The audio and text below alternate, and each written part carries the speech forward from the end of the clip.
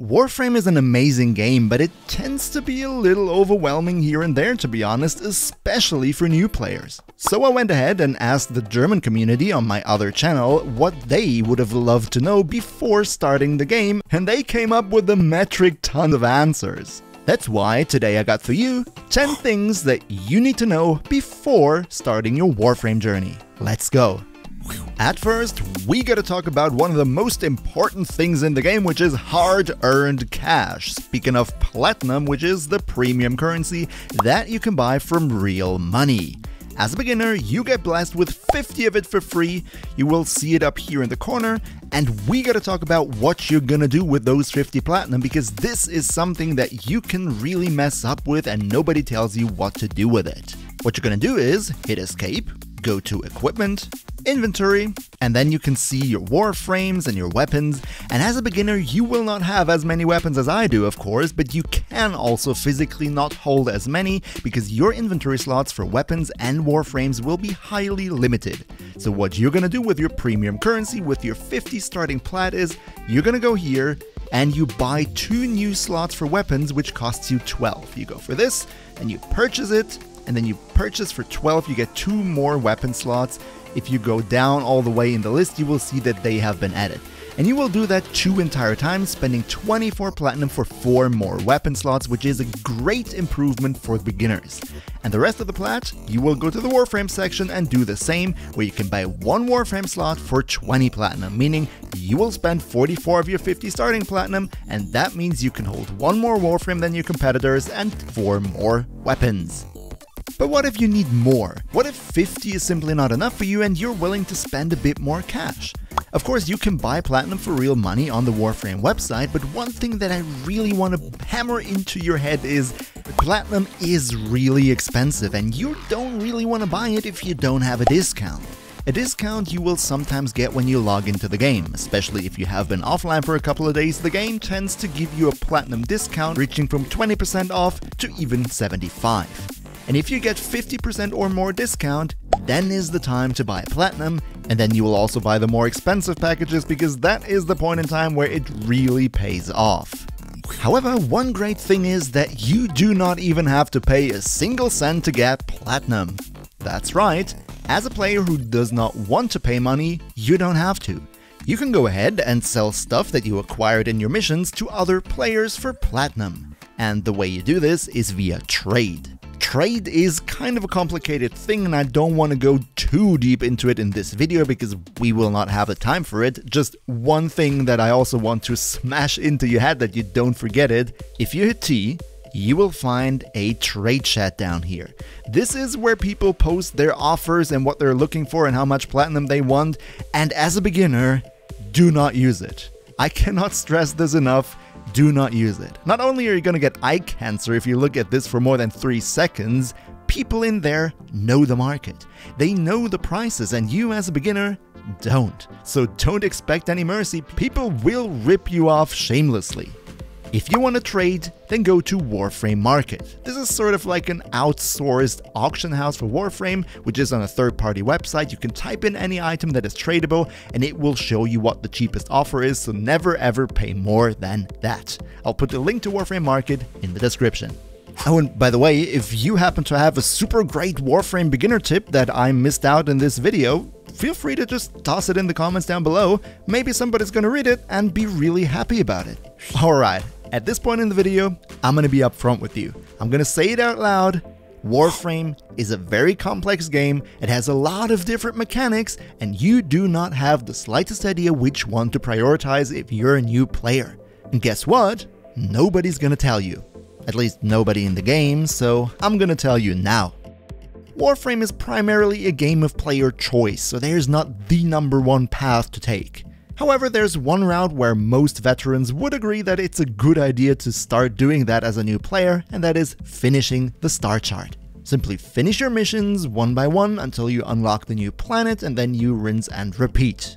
At the beginning, you might be a bit bored and think, is that really all to it? But I promise you, it's gonna get better. Once you arrive at Uranus, roughly around that corner, the story will really start to pick up and you're gonna have a blast, I promise you. Just one disclaimer, don't be sidetracked by the open worlds on your path through the star chart. I know that for us gamers, open worlds are always big and interesting, but believe me, open worlds in Warframe, even though accessible pretty early in the game, are something you rather come back later when you have a higher level, because by then, the rewards there will be more intriguing to you, and also the progression in the open world itself will be way faster on a higher level. But still, don't be afraid to experiment. Feel free to simply test out every weapon that you run into and see if it's fun or not. Nobody's gonna punish you for trying out new things. The quote-unquote meta, or the min-maxing of your builds, is something that you can postpone until later in the game. At the beginning of the game, we have talked about hard-earned cash, about platinum, and about all the nice and shiny premium items that you can get for yourself if you're willing to pay some cash.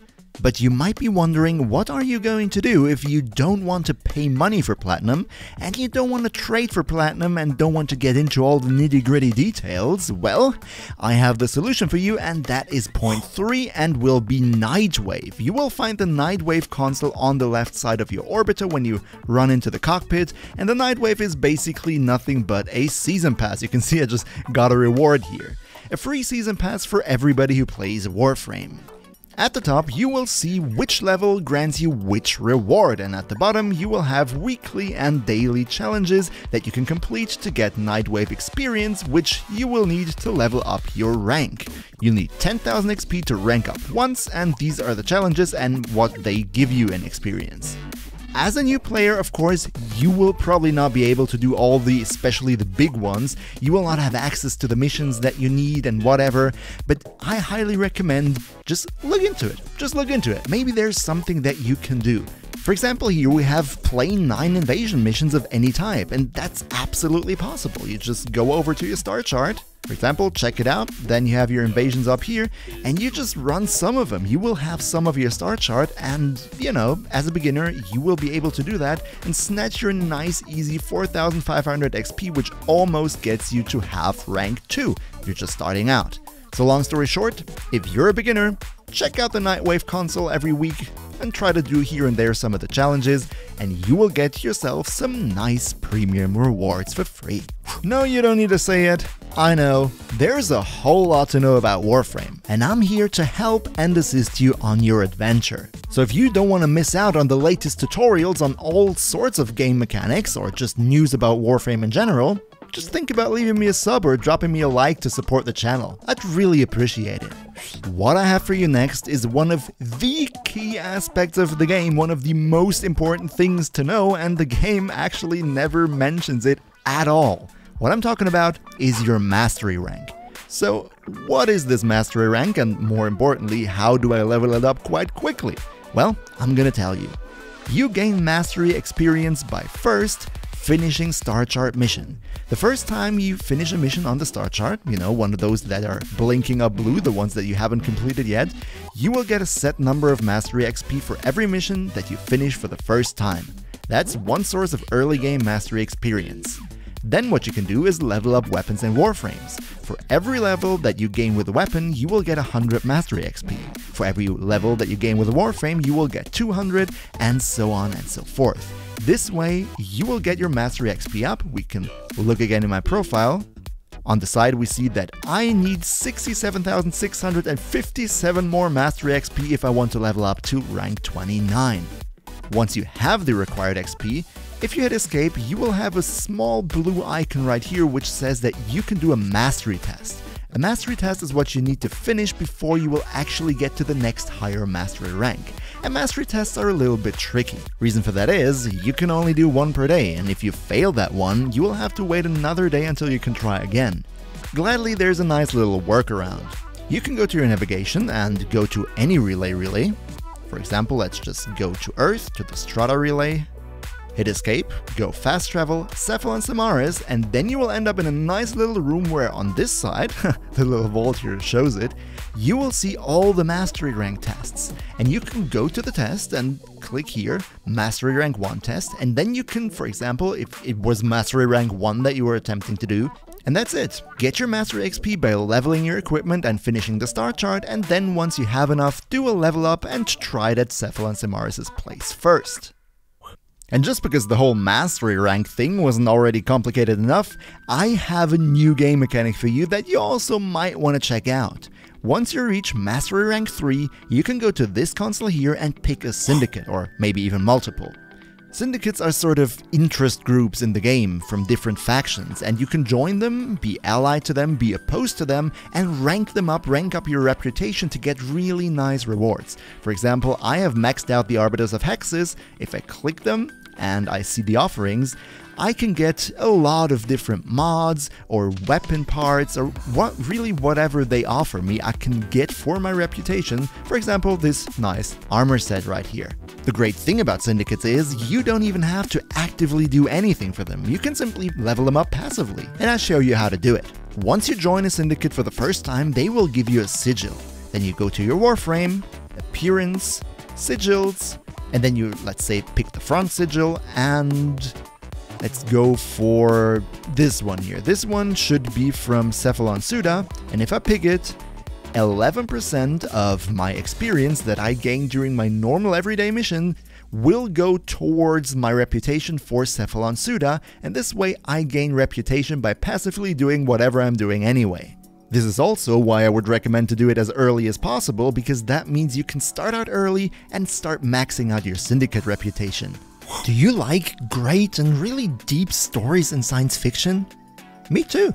And believe me, Warframe does have this. It just doesn't really seem like it in the beginning.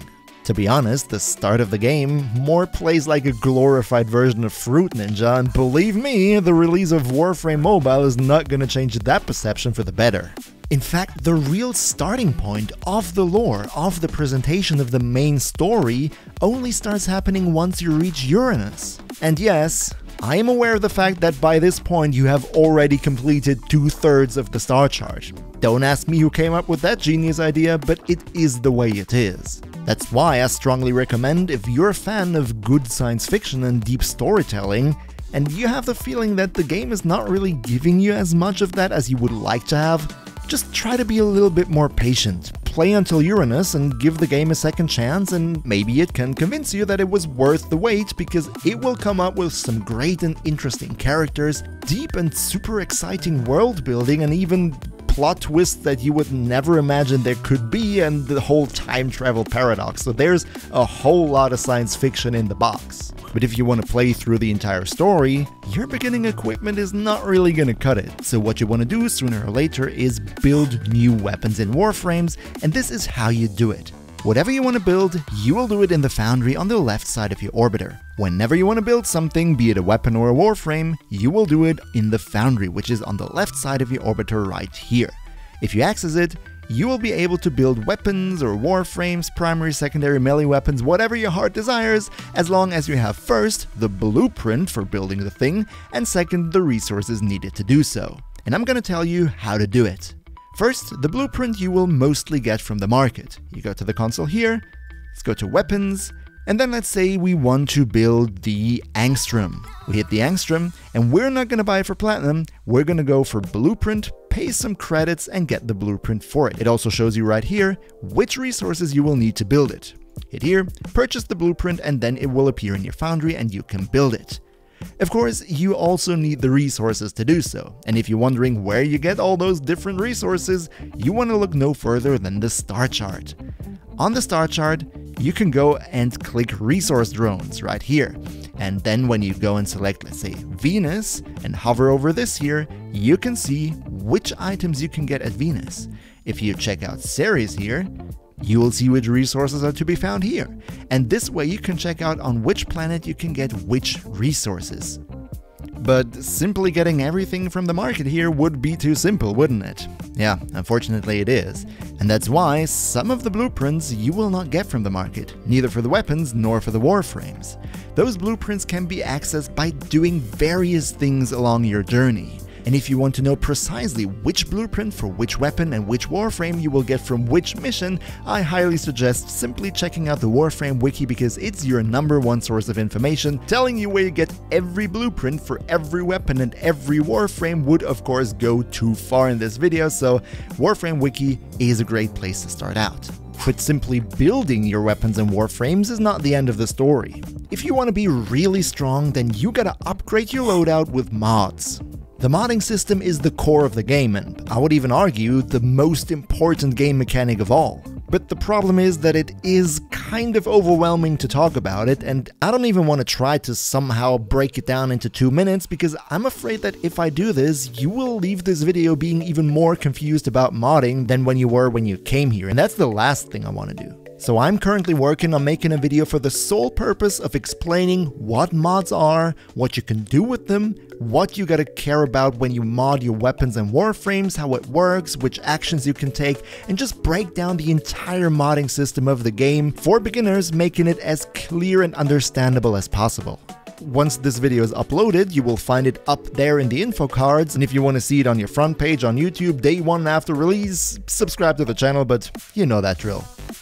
As I just mentioned, mods are super important. Without mods, your Warframe is not going to work out the way you want him to. And those mods can be also upgraded to make the numbers on them even higher. For example, here we have Point Strike giving you a 25% crit chance, and if you were to level it up completely, you would get 150% more crit chance, which is quite the improvement, I would say. For upgrading the mods, you will need a resource called Endo. You see your current Endo count up here in the upgrade tab, and let me tell you one thing, Endo is always short. You will always be in need of Endo, and that doesn't really change as you progress in the game because you will need it all the time. So one thing you want to do is spend your Endo really carefully and don't splurge it on unnecessary things, especially in the beginning. One thing that you could do, for example, if I wanted to go for a 10 level mod, you see 10 dots down here, and I could level this one up here for 10 levels. This would cost me 20,000 Endo, which is quite a lot, and I don't even have that much right now. However, the mod costs increase exponentially. For example, if I wanted to bring the mod to level 10, it will cost 20,000. If I only bring it to level 9, it only is half of it. And if I only go to level 8, I will just pay 5,000, which I could almost afford. And the best thing is, the numbers on the mods do not decrease exponentially, meaning I could pay 20,000 for 165% more damage, but 135% more damage, which is, to be honest, not that much smaller, only costs 5,000.